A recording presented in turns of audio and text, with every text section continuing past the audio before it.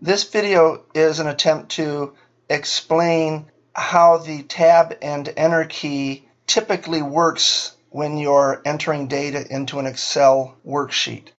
I'm going to start in column B, row 22, so I'm at cell B22.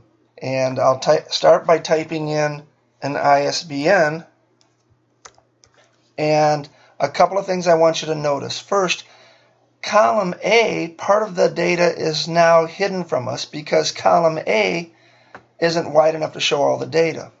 Also, the data that I typed into column B is wrapping over into column C because column B isn't wide enough to show all the data. I'll adjust the column width in just a moment. But now notice I'm still in column B22. My insertion point is at the end of my ISBN. I'm going to press the tab key, and the focus moved to the next column, but I stayed on the same row, the next column to the right.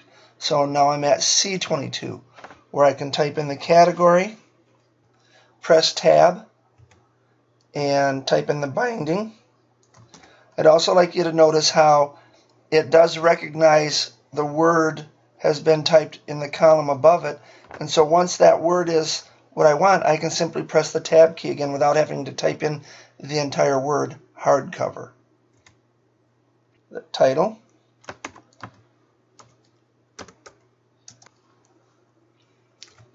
Here I want you to notice that the cells in column E have a word wrap feature, or allows the text to wrap so it doesn't stretch into the next column.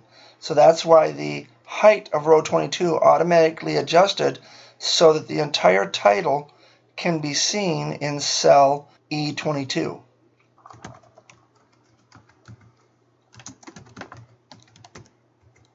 Notice in the price column in cell G22, if I simply type in 8.95 without the dollar sign, press tab, the dollar sign automatically appeared because this cell is formatted for currency. And in the quantity column, I'll type in 1, and here's where I'm going to hit the enter key. The focus should take me down to column B of row 23. And we can see that it did. Also notice that because of the formula that's in column I, cell I22, the value was automatically calculated, taking the price times the quantity. So again, I could continue typing in the data for row 23, and when I get to my final column and hit the enter key, it should take me to the next row, but back to the column with which I started. I hope that explains a little bit of how the tab and enter key works.